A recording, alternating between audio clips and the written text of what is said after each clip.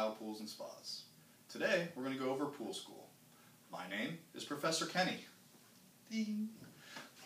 Today's first topic of our pool school is the 5 keys to basic pool care. Really there's going to be 5 things that really define how to take care of your swimming pool. A lot of people think it's just chemistry, or a lot of people think, oh, I'm going to just run my filter all the time. But it's really a combination of a couple of different things that we found out. 5, in fact. The first of which is circulation.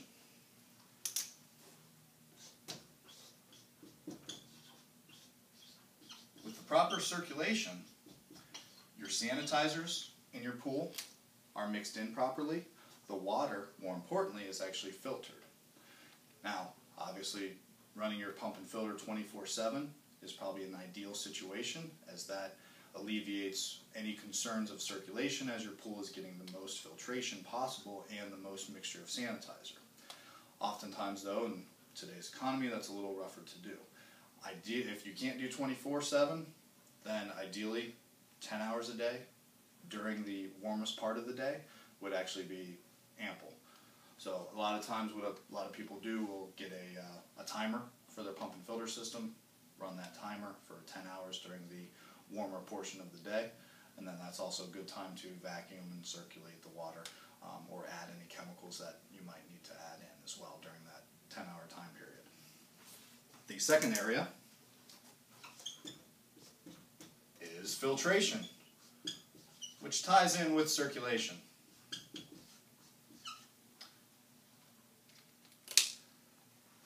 With filtration, numerous times the pump and filter system might be doing as much as they possibly can, and the filter is actually clogged or dirty. Well, putting clean water through a dirty filter isn't really going to help out. It's actually going to make possibly the water dirtier. So regular filter maintenance is definitely preferred. There's different filter systems, and we'll get into that at a later time. But the 3 main ones in the industry are sand, DE, and cartridge filter systems. Cartridge filter systems, probably one of the easier to clean, as you just open up the system, take out the cartridge, and hose off that cartridge, or soak it in what we call filter fresh solution, which is a mixture of acids and detergent bases, so that it gets the oils and the other algae particles off of that filter. DE filter systems, you have to recharge and usually use in more DE powder. DE is what coats the filter and actually makes it so that it actually filters out a little bit more. Sand filter systems, the water actually sifts through a layer of sand, and the sand is actually what cleans the pool. To clean that, you actually just what we call backwash, which is reverse the flow of water through that sand, and it takes the dirty water out of the system. So that is all the different types of filtration that's out there. But again, filtration is a big portion to keeping your pool water clean and clear. The third area is then cleaning the pool.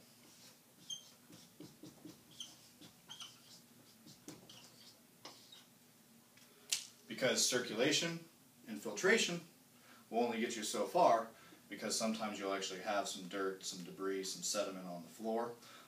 Which also algae, a very common problem with pool water.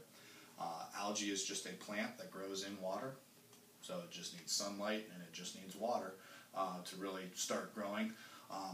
With the algae, that actually usually grows in layers, and it's oftentimes in the corner of the pool where there is less circulation and it's a little bit harder to filter out.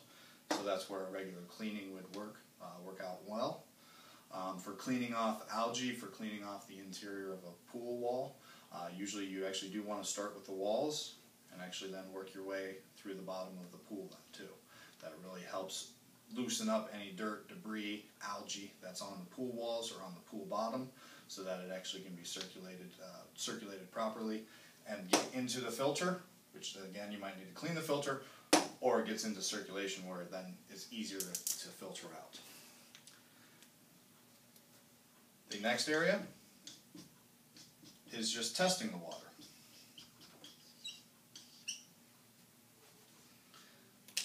For testing the water, you're going to use either our test strips or your drop reagents. Testing the water after heavy use, after a large rainstorm. Oftentimes that's kind of the best time to also be looking at that water, because that's when the biggest change has occurred. If you're regular use and regular testing, you should be fine, but make sure after those heavy usages or a heavy rainfall, you do want to make sure that you want to test that water. Get the pH, the alkalinity, and probably most importantly the chlorine and or bromine levels into the correct ranges. That way we're able to keep a nice clean circulated pool. And the last portion of it, testing, which definitely just leads right into the actual chemistry of the pool water. And that's where I was just mentioning pH, alkalinity, the chlorine levels. The chemistry is what we'll be focusing on another later session for pool school. But this is actually, again, the fifth portion of your basic pool care is chemistry. There's really 4 other things that lead up to that. This is usually the one that most people focus the most on, but it's only one of 5. So again, you want to make sure that the chemistry is correct in terms of the pH and the alkalinity and the chlorine, and then also calcium hardness, cyanuric acid levels, salt systems, fantastic systems, love salt water. You just want to make sure that the salt level is also good, but the salt is what's actually producing chlorine in those systems on a regular basis, so it's actually kind of alleviates some of the testing and the chemistry issues, because it's always producing that chlorine. But chemistry is an important part of it. Again, remember, it's just one of 5 though. We'll discuss chemistry at a later date. Thank you for attending Pool School Session 1. I'm Professor Kenny. Thanks for stopping by.